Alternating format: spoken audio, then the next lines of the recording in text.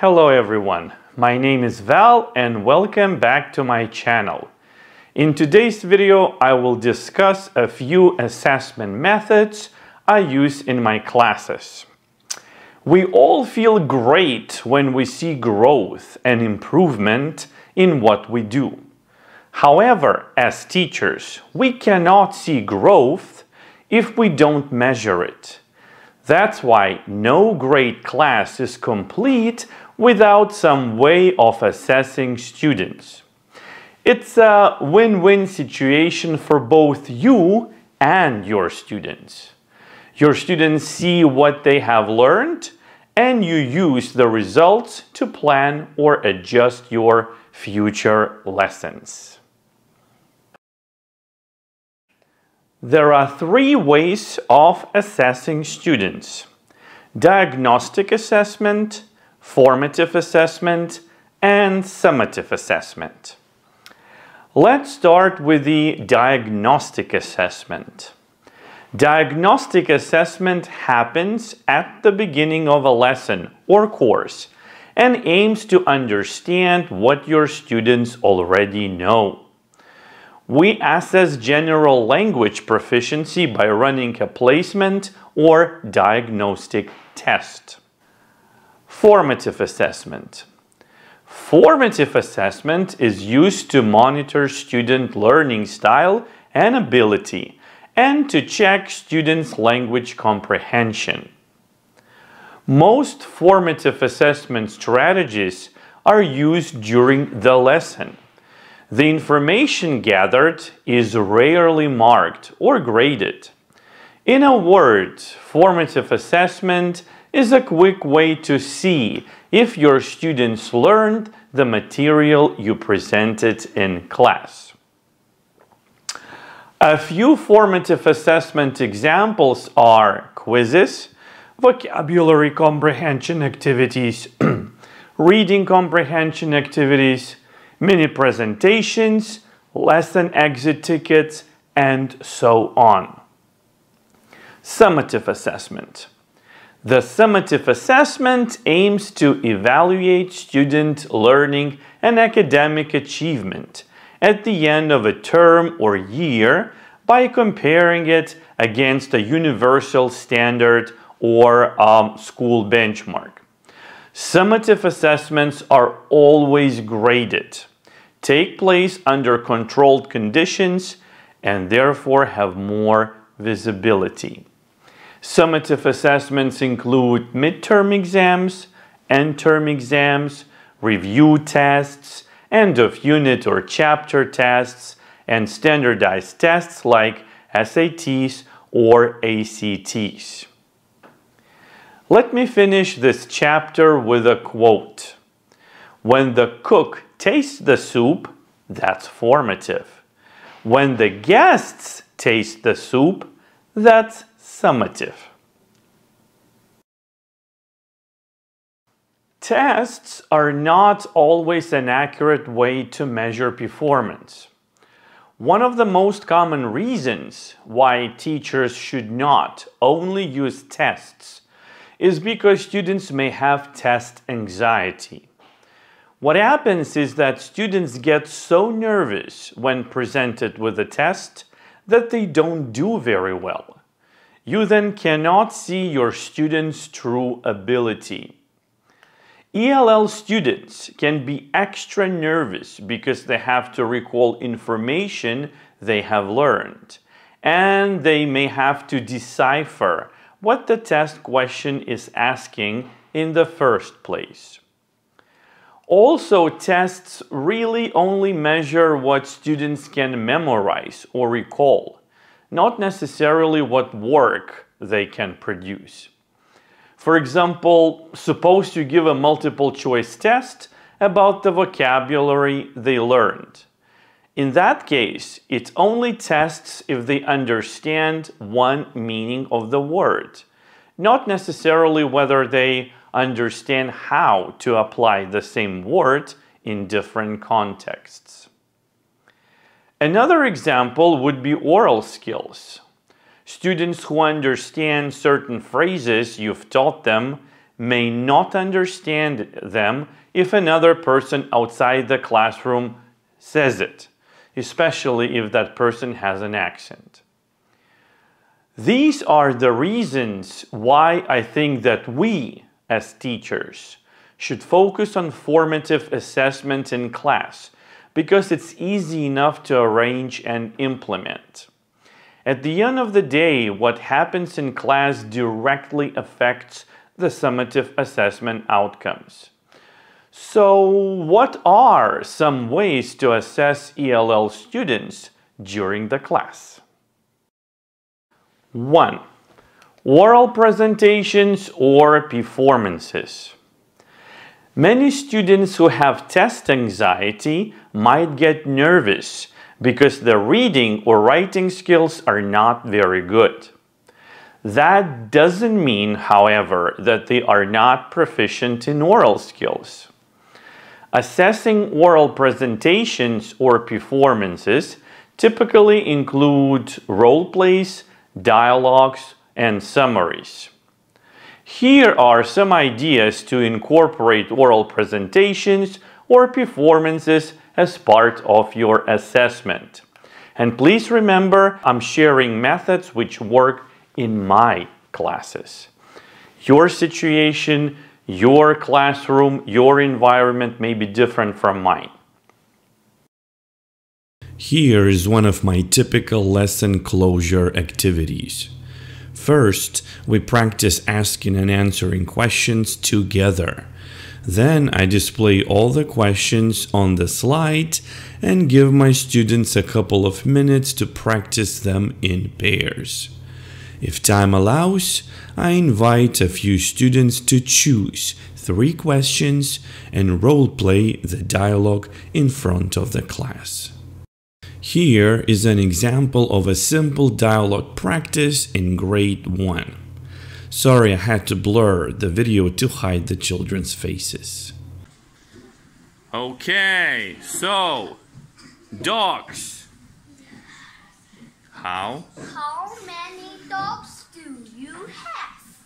I have 3 dogs. Excellent! Good job, everybody! Yeah! Here is an example of a lesson summary in grade 5. Okay, traffic rules in Nanjing. We have many traffic rules in Nanjing. We usually drive on the right side of the road. We have to wear a helmet when riding a bicycle. Yes. We can correct people when riding a bicycle. People under 18 can't get a driver's License. People over 60 can drive cars. We have to wear A safety belt. safety belt in a car. We must keep safe. Excellent. Finally, here's an example of a mini presentation in grade 4. Okay, so go. My favorite city is Guiyang. It is beautiful. There are many people in Guiyang. It is famous for Hongguoshu waterfall. Welcome to my city. Yeah, this is good. This is great. 2. Non-verbal assessments. Use this type of assessment with shy students.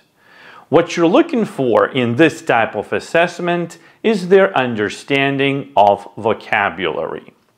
Some examples include charades.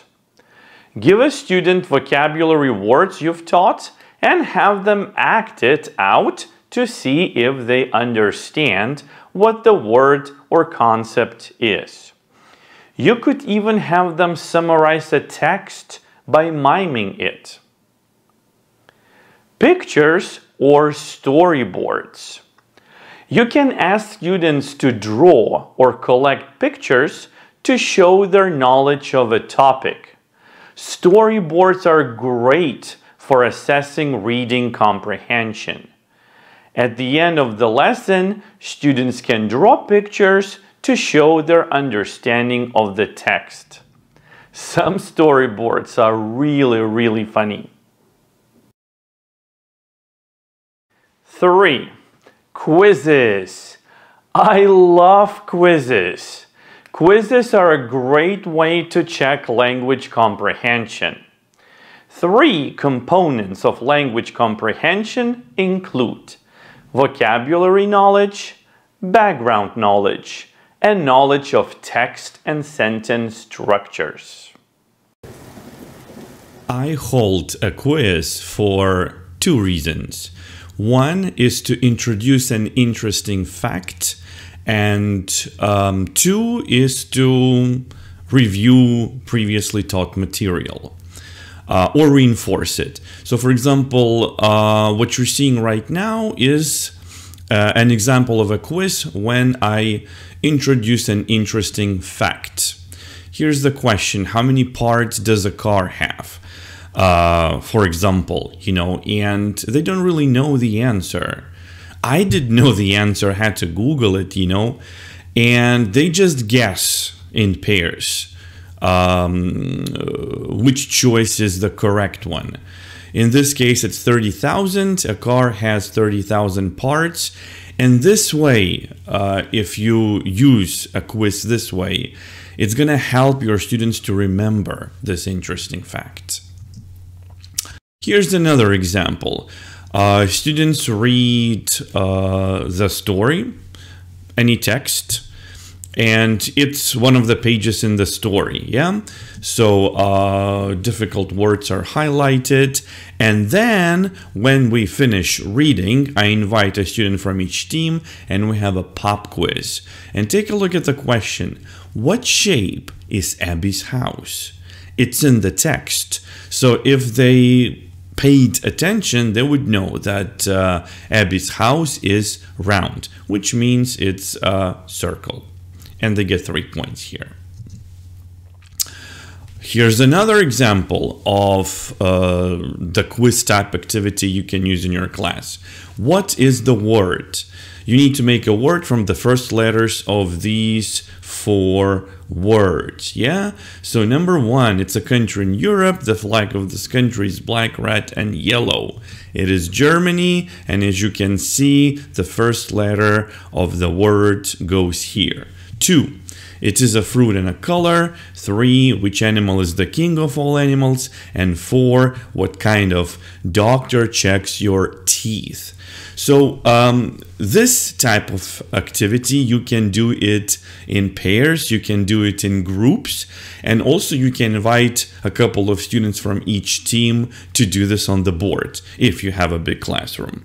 It's really adaptable. You can do it in a variety of ways. And here's the last example. It's also a quiz type activity based on newspaper reading. I think it's a good idea to do it in higher grades, grade 5, 6, 7, 8, and so on. So here's how you can do it. We have a newspaper, we have an article here. You can pick an article, any article you want.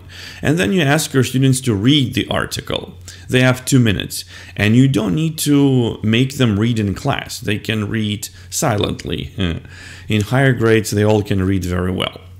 And then when they are done reading, you do some reading and vocabulary comprehension activities. Let's take a look at the questions in the reading comprehension activity. So question 1, in 1990, US scientists launched the telescope into space. True or false? So you can use true or false questions, right? Or you can use this activity. You can ask your students to number the items 1, 2, 3, 4 in the order they should follow according to the article, right? And then you can have a class discussion. Again, it's up to you how many questions you want to pick. Okay, next one would be vocabulary comprehension activity. Here you can make up your own questions. So for example, in this way, the words in italics are vocabulary items from the article. For each group, circle the word that does not belong. And again, you can do it in a variety of ways in your class. Here's another activity. Look at the list of words from the reading. Match each word with the definition on the right. Put the right word in each blank. These sentences are from the article, and I want to draw your attention to these facts, that these sentences are from the article. You have a word bank below, and this is something that's going to help your students, right? So they can fill in the blanks. And here would be the same activity, but with a twist. So put the right word in each blank, but these sentences are not from the article. So it's a bit more challenging, but it's a great practice for your students. 4. KWL Charts. KWL is a graphic organizer that helps students organize information before, during, and after the lesson. The KWL reading strategy is an instructional technique used to improve reading comprehension. It also improves a student's ability to remember the material. KWL is usually used with classroom textbooks, storybooks, or newspaper articles. I have a separate video I made on KWL reading strategy. To see it, please click on the link above or the link in the description. These are the tools, methods, and strategies I use in my classes. Please remember that the assessment methods I use might be significantly different from the methods you use. At the end of the day, we teach our students, not the lesson plans. So we adapt our strategies to the educational system we are in. I hope you enjoyed this video. And if you did, please like and subscribe and smash that bell icon to turn the notifications on so you never miss a single upload. Also, a big shout out to my patrons, Martina and Peter, whose undying support is always appreciated. Thank you, and I'll see you in my next video.